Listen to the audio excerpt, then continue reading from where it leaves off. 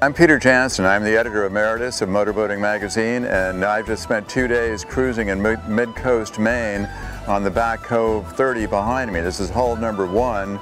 I tested the very first Back Cove 29 7 years ago, and the new 30 is a replacement for that, and it has just tremendous advantages. Some of the most notable things in terms of owner's responses: it has a door in the transom, it has more cockpit seating, it has very, very comfortable helm seating. You go forward, below, I slept for 2 days down there, very, very comfortable V-berth with an innovative arrangement for seating as well, and all this on a 30-foot boat.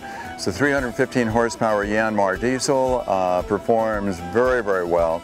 We were cruising in the low 20s, terrific fuel economy. The thing that struck me most of 2 days of running the boat in all sorts of conditions, it is a very soft ride. This is a terrific hull. We were in 6 and 8 foot seas in the ocean yesterday, crossing wakes of other boats. We had all sorts of conditions, and this is just a wonderful boat. For a 30-foot cruising boat, Sabre and Back Cove have come up with what I think is a real winner. So if you have a chance at a boat show or a dealer, take a look. Thanks a lot.